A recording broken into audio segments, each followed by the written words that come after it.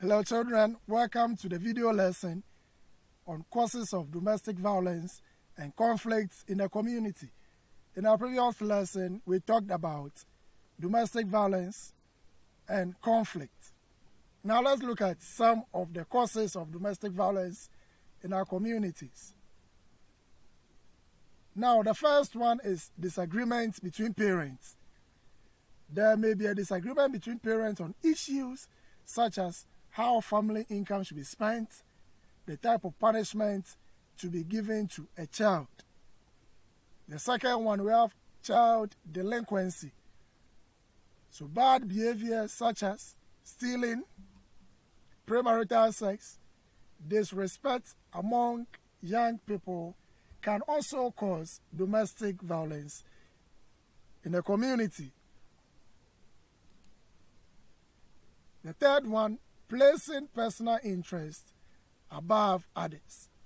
So selfish people always want to satisfy their needs without thinking about the welfare of others. So when this happens, it also causes domestic conflict.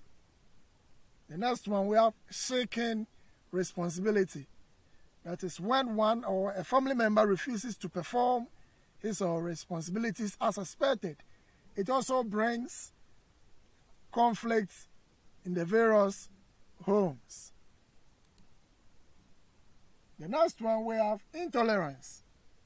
And this occurs in the family when one partner is unwilling to accept other partner's view. And this will make him or her feel bad and insecure. We have lack of resources as the next one.